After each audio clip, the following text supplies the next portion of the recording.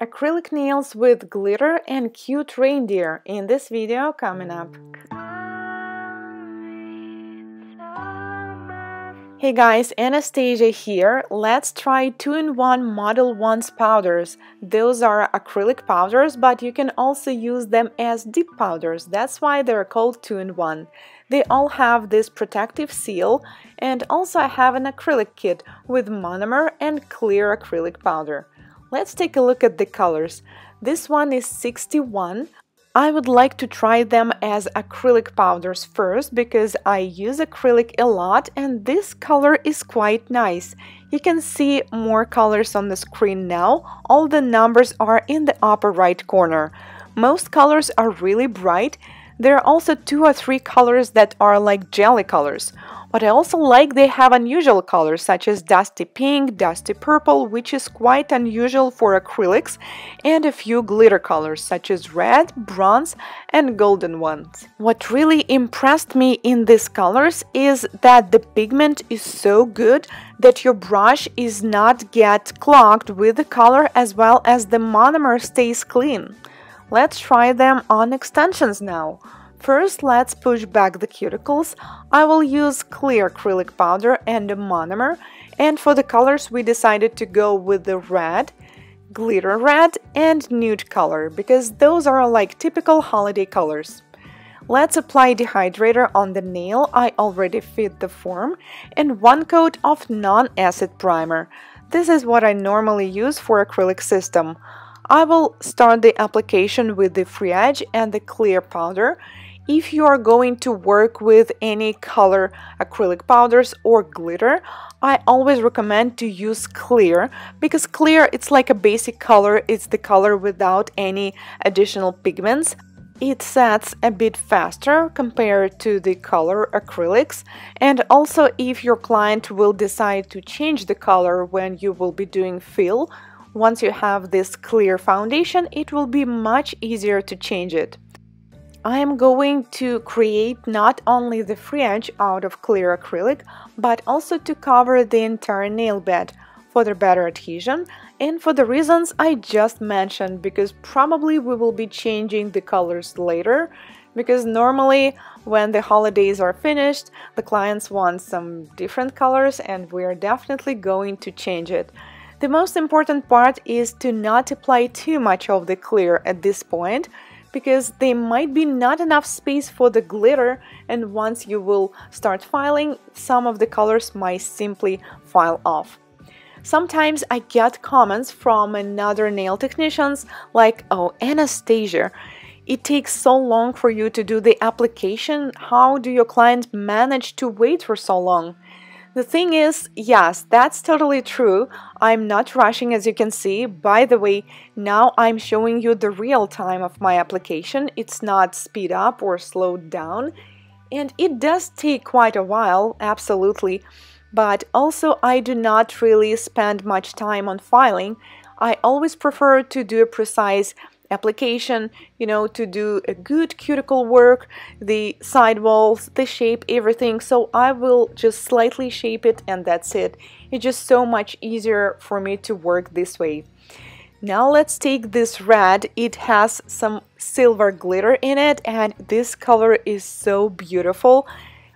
Most glitter acrylic colors that I worked with before definitely have some clear powder in it, so once you start the application you can still see some empty spots. But this one really has enough glitter, as you can see, which is quite nice. First I thought we are going to do an ombre from the free edge towards the cuticle, but then I thought, well, maybe let's do the entire nail covered with glitter and we will go with the ombre on the different nails.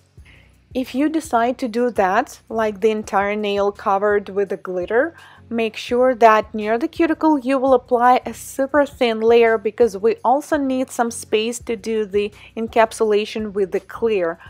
So basically near the cuticle, the glitter is just like one layer and that's it. Also, do not use too much monomer when you're doing the cuticle work because it may flood the cuticles and it will be almost impossible to file it off even with the e-file. If you did it accidentally, just use an orange wood stick and quickly clean it before it sets up. Then let's seal it with the clear. By the way, in my office these days it's quite hot because I live in a cold country, so the heating system is usually working pretty well. So I have to do it in several beads. But if your room temperature is normal, you can definitely do this with one bead. Then wait for a few moments till it sets up. Carefully take off the form. Make sure it's not too wet and slightly pinch the nail. And proceed with the next one. As for the setting time for Modelones, I would say it's medium and even a little bit slow, so it will definitely work perfectly for beginners as well as for pros. Keep in mind that setting time may be quite different depending on the temperature you have in the room, on the brush you're working with, because if you're using a big brush, you can definitely pick more monomer at one time. It also depends on the technique and the color you're using, such as glitter colors usually have slower setting time compared to the regular colors.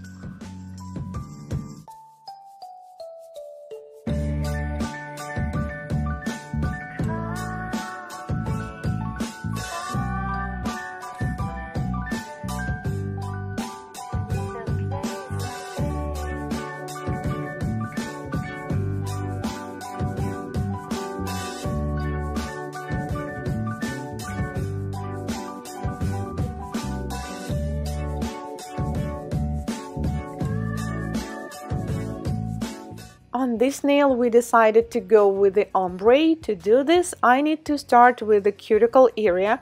Once again, the consistency should not be too wet because you may simply flood the cuticle and then simply blend the color towards the free edge.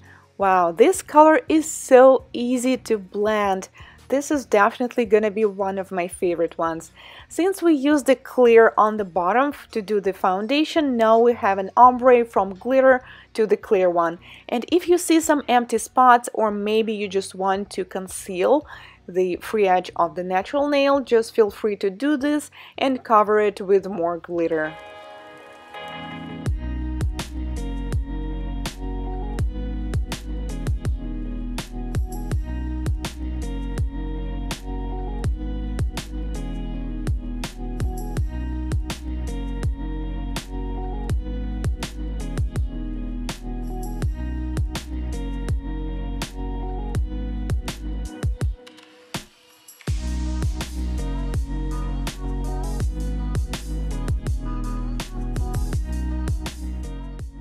We're done with the application, and if you're wondering what happened to this nail, like what is this in the center? Well, there was a tiny bubble which I'm pretty sure no one would ever see or notice, but I decided that it should not be there, so I decided to fix it, and this is what happened. Well, things like that happen sometimes, but we can always fix that by shaping and filing and then maybe adding more color on the top. I decided to slightly file the nails with the e-file first, and then I switched to the hand file. This is 180 grit file. I need to file them a little bit on top and shape the nails as well. Make sure that all the length matches as well as the shape is consistent from one nail to the other. At this point we can clean the dust. This is what we have after shaping and filing, and let's go with the design. I will be using Modelones gel polishes. This one is from Retro Lady collection. I recommend you to start with the horns. They look some kind of like a branches of the trees. Do not make them too thin. And also I decided to add these lines where we'll be adding Christmas decorations later. Then I will be using a black gel polish to create the eyes, and at this point it is better to freeze cure the design and then we seal it with the top coat, because the rest of the design will be on top. I will be using the same 2-in-1 acrylic powders to create nose. This is the same color that we used for the extensions. I was quite curious if it can be used for the design, and yes, absolutely. The only difference is that you need to take less monomer. The consistency should be almost dry to do that. And with the same color, I will create the balls on his horns as the Christmas balls decorations. For this kind of tiny details, it is definitely much easier and better to use the smaller brush, but I was just feeling lazy at this point and decided to use the same one. It's better to create a different size of the Christmas balls. I think it will look much better this way. Adding white glares in his pupils and cure it. And also let's seal it with the top coat because it will shine so much better this way and the surface will be super smooth. By the way, we could leave it just like that, but I think the shiny Christmas balls as well as his glitter nose will look so much better compared to the matte ones. It will also add some volume so it will look like a 3D. Now my favorite part, sealing with the top coat, especially the ones with the glitter. Now we can see the actual colors. Cure it in LED for 30 seconds. And we decided that we also need to add some decorations on this nail and go with the Christmas ball. This is 87 acrylic 2-in-1 powder by Modelones. I simply take the bead, just wait a little bit until it sets, and then with a flat brush that's almost dry, you just top it so it will not be as big, it will be a little bit more flat, and then I'm just adding the line like this Christmas ball is hanging somewhere and seal it with the top coat. And once I cure it, I also decided to add the white glare with the white gel paint. Cure it and the design is ready. Let me guys know what do you think. It was quite fun doing this and I'm super impressed with the quality of the colors of Modelones acrylic powders and can definitely recommend them to you. All the links as well as my discount code will be in the description box. Thank you guys so much for watching. If this is your first time here on my channel, consider subscribing as I post new nail art tutorials just like this one every week. See you in my next one. Goodbye!